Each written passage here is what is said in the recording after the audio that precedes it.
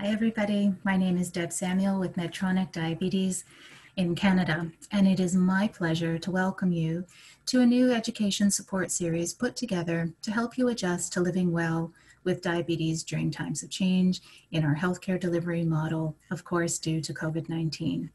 Together, Medtronic and your healthcare teams are fully committed to helping you get the most out of your remote appointments. This video will assist you to be well prepared for those remote appointments with your team so that you can continue to work together to optimize your health, well-being, and your outcomes and goals. A couple of things. These videos were created for information and educational purposes only. It's very important that you understand that the content was not intended to be a substitute for professional medical advice, diagnosis, or management. We would encourage you to always seek the advice of your physician or other qualified health providers with any questions you may have regarding your medical condition. In this video, I'm going to assist you with where to find the CareLink personal resources referred to in this video and available to you. I'll show you how to sign up for a CareLink personal account, and then of course how to sign into that CareLink personal account, how to install the uploader software necessary to upload your data, and then of course, how to upload your pump.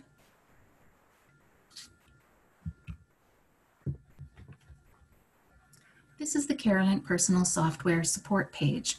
It can be found on our Medtronic Canada website. You simply go to www.medtronicdiabetes.ca, click on the support tab, then on product support, and finally on CareLink software to arrive at the page you see on your screen. You will see links to registering to CareLink Personal, information about computer systems and compatibility, all of the resources referred to in this video about downloading and installing the CareLink uploader software, and resources about how to upload your pump, and some helpful tips as well. And right from our support page, you can access a button to log in to your account, or you can type directly into your address bar, carelink.minimed.eu. When you arrive at the landing page for CareLink Personal, you'll want to ensure that the country and language are yours of preference, in our case, Canada and English or French. Once you've ensured this, click on the Continue button, or if this is your first time, which I'm assuming it is for our purposes today, we're going to click on Create an Account.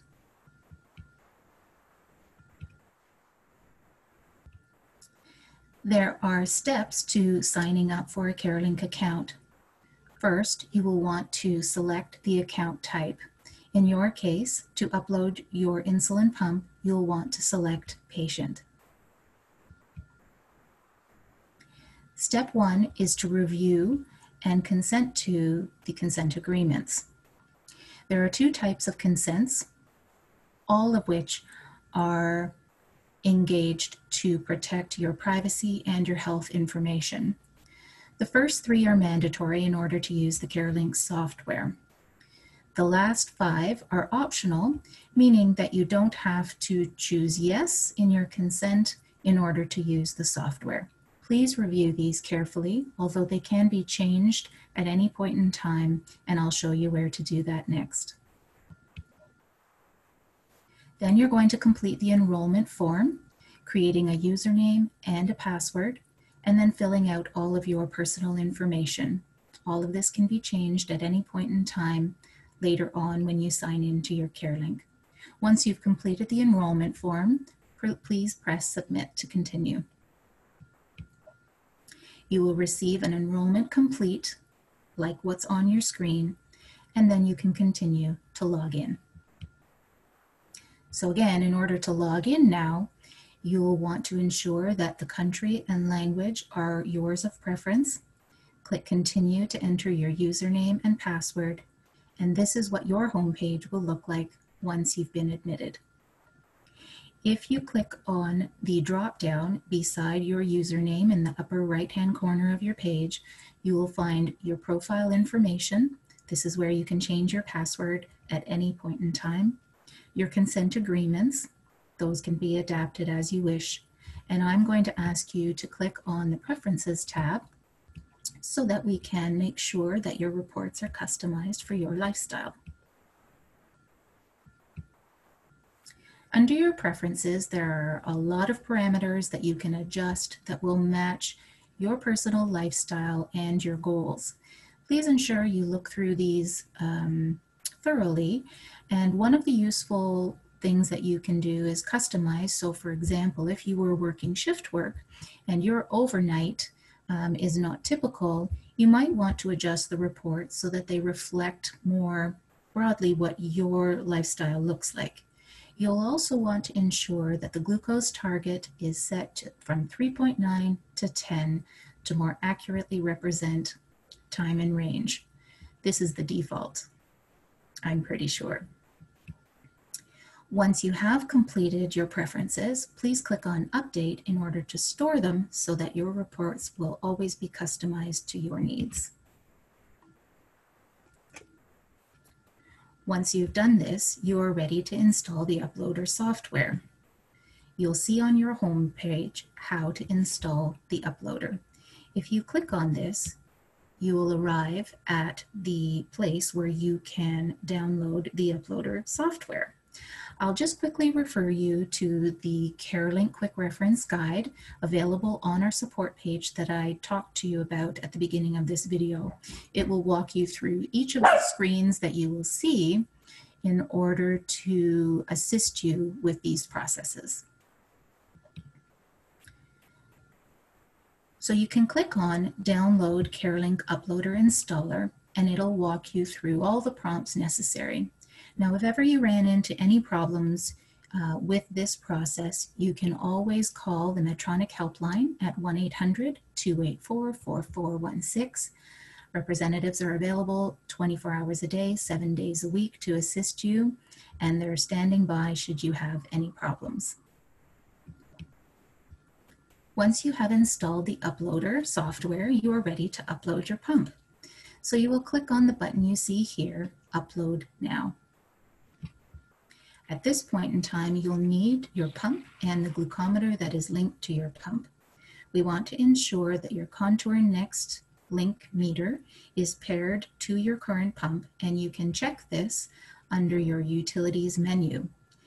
If your link meter is not connected to your pump, please refer to the System User Guide to pair the two before proceeding. Again, you have access to the PDF resource, the Quick Reference Guide that I referred you to at the beginning of this video, which will walk you through all of the steps to upload your pump. Once your pump is uploaded, you will return to your home page. In the top left-hand corner, you should see Home, Reports, and Connect. And I will have you click on the Reports tab in order to see all of the reports that you can generate. Once you've done this, you will arrive at what you see on your screen where you can select the reporting period of data that you want to view. You have options for 7 days, 14 days, 30 days, or you can select a custom range by clicking on the calendar icon. And here are all of the reports that you have available to you. There is no need to view all of the reports, and we all will prefer to see our data presented in one way or another. If you'd like more information about what is presented in each of the reports, click on the information icon to get a detailed summary of what is included in that report. Once you have a report that you prefer to look at, you can make it a favorite by clicking on the star next to the report name. The next time you sign in, you can choose to select your favorites in order to generate those reports that you've already chosen. Here are the 6 reports that are available to you and most commonly used. And again, each of us will prefer to see our data presented differently. Start with 1 or 2 reports, and then once you know what you're looking for, it'll be much easier to orient you to the different reports available. In the next 2 videos in our series, I will walk you through how to read reports pertaining to pump data only, And then in the third video, I will review with you how to look at CGM and auto mode data reports. This is the Yes I Can framework, which is a worksheet that can help you orient yourself to the reports and also help you prepare for your remote appointment. The idea behind the framework is very simple. Our first step is to identify all of the positive things and all of the effort that we've been putting into living well with diabetes over the last couple of weeks or months. Then we want to identify any issues, concerns, or things we have questions about, patterns that we've noted that we might not know what to do about. Then with our healthcare team, we can determine the causes of those patterns we've seen and come up with an action plan together in order to mitigate and achieve our goals. Here is the worksheet portion of that sheet that's available to you, which will help you jot down all of those positives. And I really do encourage you to take the time to do this. It's a very solution-focused approach to diabetes care, and it helps to identify the things that are going well and what we might do more of in order to achieve our goals. The next step would be to jot down any patterns you're seeing with regards to hyperglycemia or hypoglycemia, any concerns you have, or things you're just not really sure about that you want to discuss with your healthcare team. And if you came to your appointment prepared with just step 1 and 2, your team will be so happy to help you with insights around the causes and then to develop an action plan for the next little while. I want to take a moment to thank you for joining me today, and I hope it's been helpful for you. I also hope that your families are staying well and safe. Please do check out the next 2 videos in our CareLink series to learn how to read your reports and how to apply the Yes I Can principle so that you are well informed and ready to go. Let's face it, you are the expert in your own body. And if you bring the information and the insights that you have to the table, your healthcare team will be better able to help you come up with your plan of action to live well and to continue to meet your goals.